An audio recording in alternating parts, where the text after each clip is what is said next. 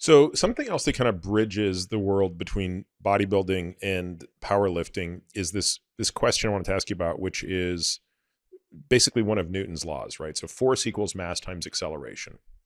Okay, so um, let's just say I'm on the ground, I've got my dumbbells, or I'm on a bench and I've got my dumbbells and I'm going to press them.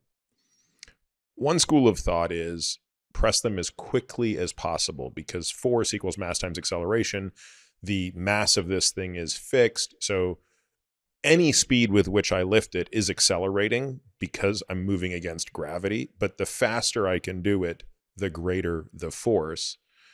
But of course, at some point, the weight becomes so heavy that you increase the effort more on the mass variable than on the acceleration variable. So in other words, we can manipulate mass and acceleration to reach maximum force. Now, an extreme example of that is you doing a 1-rep max.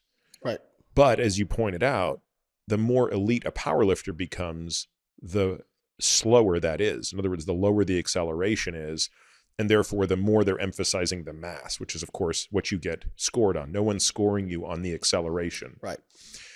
How do we think about that in terms of mixing and matching the mass versus the acceleration variable in an effort to optimize force? Because of course we also don't want to go to maximum force every time, because if I did maximum force with a lightweight, I'd probably move it too quickly. I could injure myself as well. So do you think about the variation of mass and acceleration when you're moving weight? So yeah, so if you think about what the expression of strength is, it's basically force. So as you mentioned, if it's a very heavy weight, it'll just move slower. If it's a lightweight, you can still apply the same force and it will just move more quickly. So this is actually a concept that I heard my coach Zach talk about on a podcast.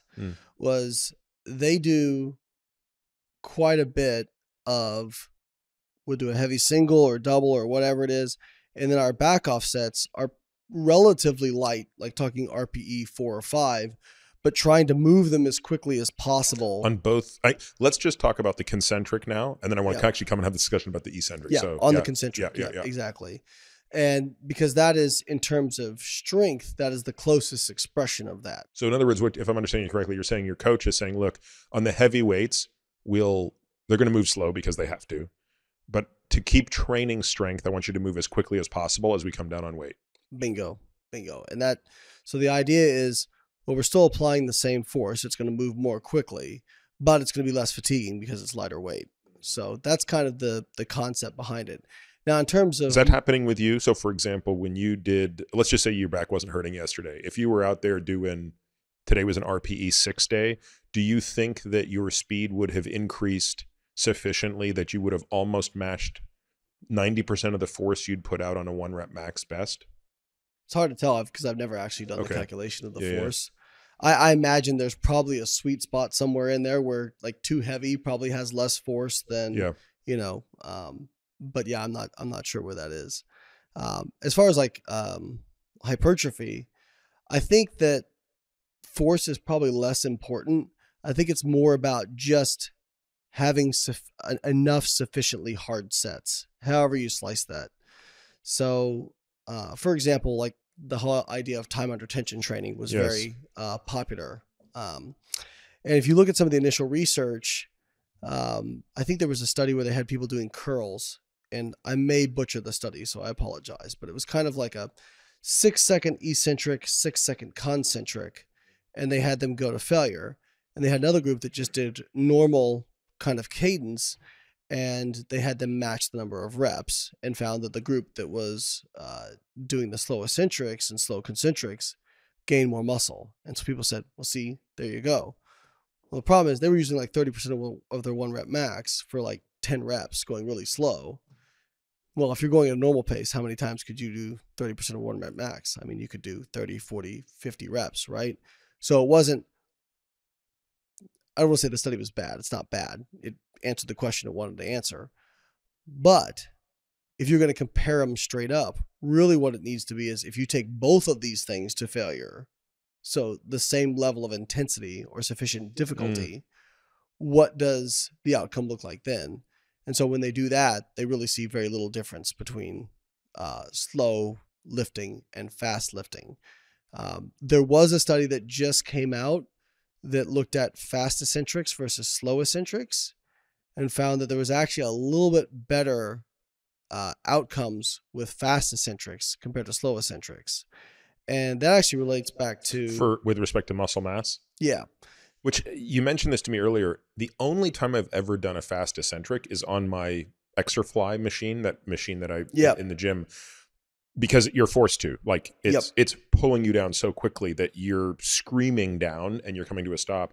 Outside of that, it never occurred to me to do an eccentric quickly. Like, if I'm doing eccentric deadlifts, I'm actually almost trying to come down as slowly as I can in my head, thinking this is more beneficial because I was thinking it's more time under tension. It's probably partly with the lift too, as well. And there's probably, it's kind of like you don't want to take it too extreme, right? Like if you're if you're doing a squat and you just dive bomb and there's no tension on the bar, right? One, that's going to look really bad when you're trying to come out of it. And two, it's probably not what they're actually seeing in the research. I think the idea of let's use a bicep curl because it's a safer exercise. So this research suggests that you take two people that are doing the exact same weight, and they're the same people basically, and they're doing the same speed of their concentric, and one of them is doing, let's say it's a 2-second concentric, and he's doing a 2-second eccentric, and the other guy's going 2 up, 6 down. They're saying the 2-2 will technically produce more hypertrophy. Might be better. So I say might because it's just so interesting. Yeah. If you think about like mechanotransduction and, the force, the mechanical tension being applied to a muscle, when you're kind of getting to that point where the muscle is stopping and then having to come the other way. If it's fast, I mean, that's probably more tension at that specific point. So we just don't know enough about this stuff right now to really be able to say for sure. But I think, and I also don't want to make it sound like there's no benefit to like slow movements, especially for people who like have pain or they don't want to go heavy, those sorts of things.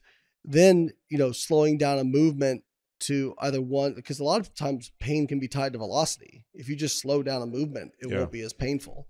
So I've used tempo training like pretty liberally in some of my training cycles just to make it so I had to use less weight, but still make it pretty difficult. Now, was it as good as, me doing my regular movement? Maybe not, but it's still better than doing nothing. Right. So it's always important to keep those things in mind in terms of like, don't let, perfection be the enemy of progress. So I do think that like slow movements still have application for people, like I said, who have pain or if they don't feel comfortable with heavy weight. You can make it much more difficult just by slowing down the movement. And at the end of the day, the biggest determinant is just doing enough number of hard sets, however that kind of looks.